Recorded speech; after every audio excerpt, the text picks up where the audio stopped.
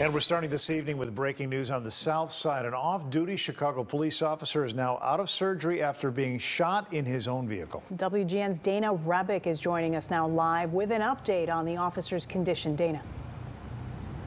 Well, a short time ago, we were able to hear from a doctor here at the University of Chicago for this update on this officer's condition. We are told that he sustained a single gunshot wound to his abdomen, that he was rushed into surgery, and they repaired damage to his bowel, and now he is out recovering and listed in fair condition.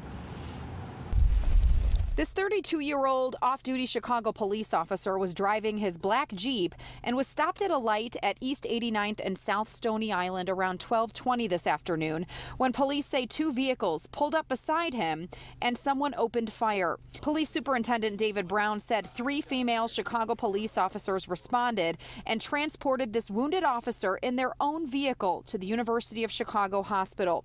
You can hear the urgency in one of their voices on this police scanner audio. We're going to UC. He's on his stomach.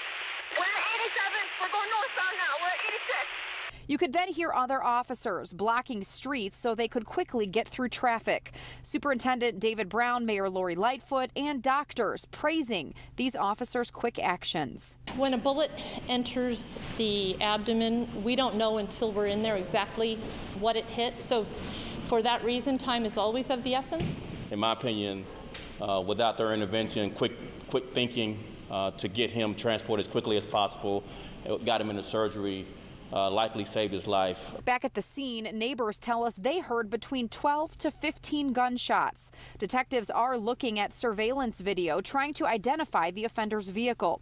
Superintendent Brown said they do not have a motive at this point. They are looking into whether this shooting was targeted, an attempted carjacking, road rage, or a case of mistaken identity, but that right now it's just too early to tell. And we are told the officer's family requested that at this time he not be identified by name. We know that he is 32 years old, 4 years on the force, and worked out of the 4th District. Now, he is the second Chicago police officer shot in the last 2 days. The other officer, this incident happened yesterday afternoon around 2:30. He was grazed in the face by a bullet in a parking lot near the 6th Police District. We will bring you any new updates on this officer's condition and any updates on this investigation as we get them. Live at the University of Chicago Hospital, Dana Rebick, WGN News. All right. Our thoughts with that officer. Dana, thank you. Turning